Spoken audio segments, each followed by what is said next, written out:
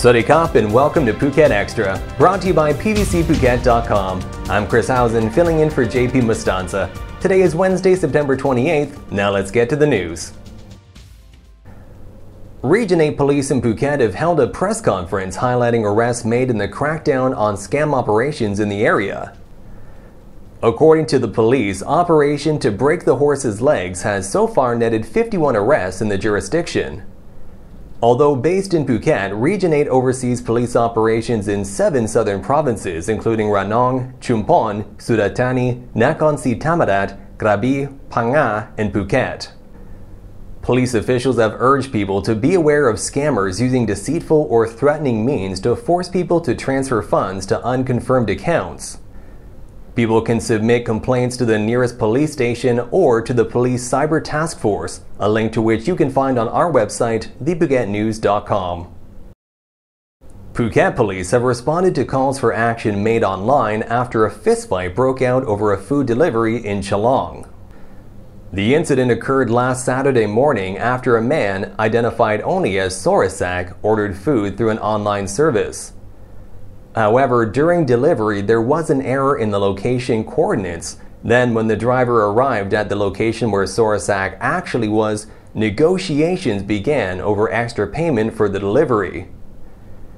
That's when the fight started and the two men needed to be separated from each other.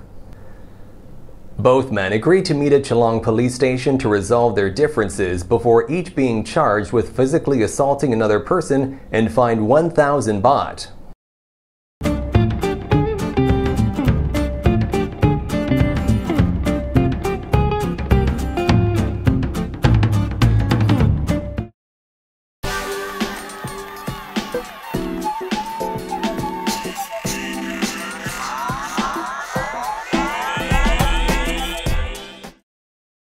The Department of Mental Health has announced it is collaborating with the National Health Security Office to expand its services.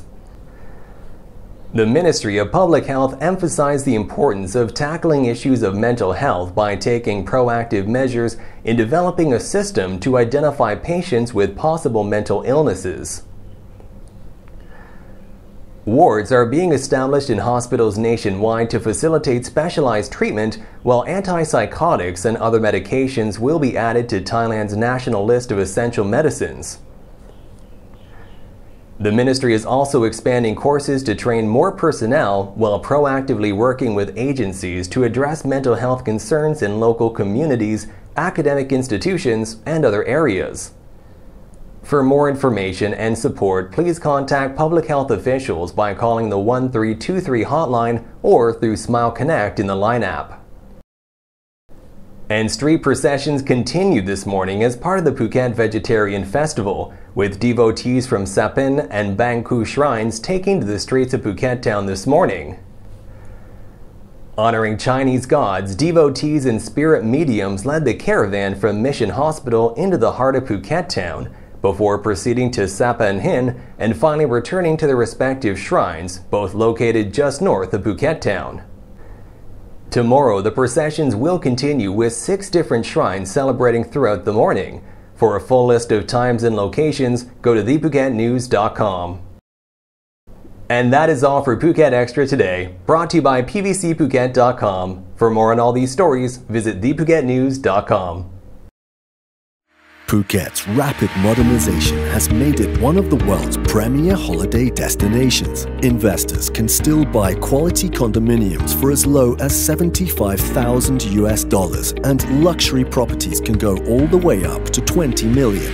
Condominiums in Phuket are a safe, secure bricks-and-mortar investment offering foreigners freehold ownership. Call or email Thai Residential, Phuket's #1 trusted real estate advisor, to find your perfect Phuket property.